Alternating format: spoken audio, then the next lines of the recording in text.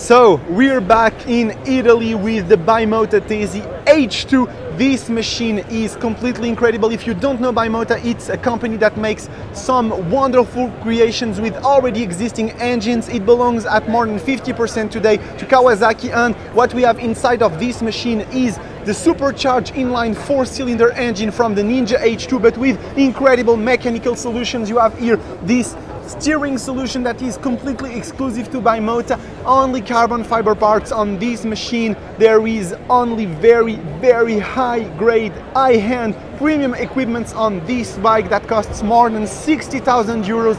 This thing is completely incredible. If I had the money to buy one, I would do without a doubt. Tell me in the comments, what do you think about this monster?